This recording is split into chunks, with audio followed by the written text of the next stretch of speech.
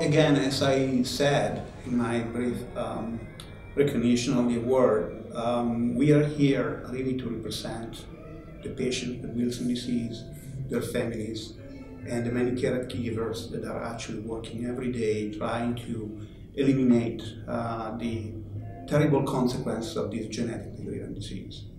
As I said, there are still today, after 100 years, too many children, too many young adults that are suffering from irreversible consequences from this disease that is really related to the dysfunction of the protein that allow us to actually manage an essential element like copper.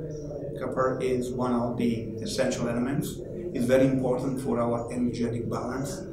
But in these patients, the protein is not working properly, and therefore they accumulate in tissue, the liver, the brain, and as a consequence, as being described 100 years ago, these patients develop liver dysfunction, liver failure. They may need to liver transplantation, but most importantly, they have a lot of neurological and psychiatric syndromes. So patients, kids in their elementary school age, for instance, doing extremely well in school, being athletes of success, suddenly start to struggle with it. And so this award means that this disease has to be recognized, has to be given good treatment. These patients should not be any longer patients. They should just be patients that are that have an abnormal protein. And this is our goal, and it's a goal that goes beyond this particular medicine, 1840, as I mentioned.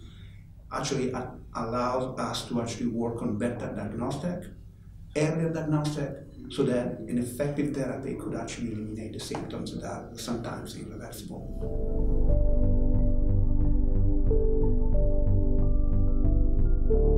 Yeah, no, this is a fantastic opportunity, as it is for scientists like me. It is always nice to actually understand other people's perspective and what they do. And so I was spending time actually with a psychologist who is now living in Israel and doing social psychology, and talking to one other individual who actually is a neurosurgeon.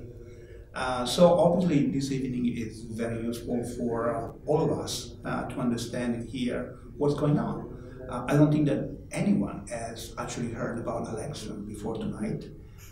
Maybe some of the people forgot about Wilson disease, although many of those colleagues of ours are physicians. We all studied it some time ago, but then we forgot, because there are not many patients, and especially if you are in specialty medicine, you may not see these patients ever. Up until a year ago, I did not remember Wilson disease. And then I had the opportunity to start working on this program, and I remembered that I studied it.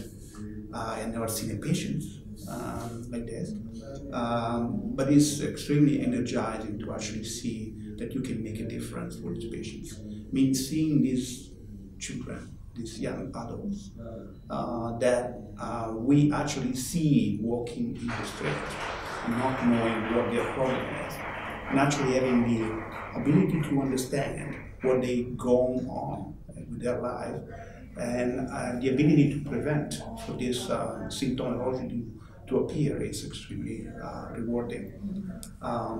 We hope that this drug is going to be working. We don't know yet. It will take another couple of years to know it. But certainly now there is a better recognition about what is going on, and clearly it's very energizing to be here tonight, to be recognized. It was clearly a surprise for us to be recognized, but we are very grateful that you did. Thank you.